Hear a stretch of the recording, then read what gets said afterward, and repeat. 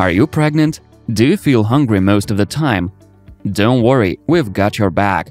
You've probably heard a lot of advice on what foods to eat while pregnant. One thing's for sure, you need to eat food that is good for both you and your baby. In today's video, we're talking about 6 foods you need to eat while you're pregnant. Dairy products. During pregnancy, you need to consume additional protein and calcium to meet the needs of the growing fetus. Legumes. They're an excellent plant source of fiber, protein, iron, folate, and calcium, which your body needs during pregnancy. Folate is one of the B vitamins. It's very important for maternal and fetal health. Sweet potatoes. They're very rich in beta-carotene, a plant compound that converts into vitamin A in your body. Vitamin A is vital for the growth and differentiation of most cells and tissues. It's very important for the healthy development of the fetus.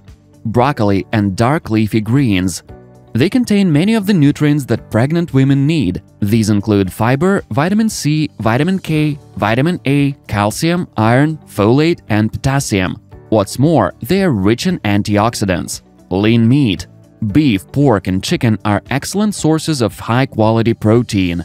What's more, beef and pork are also rich in iron, choline, and other B vitamins, which women need in high amounts during pregnancy. Eggs.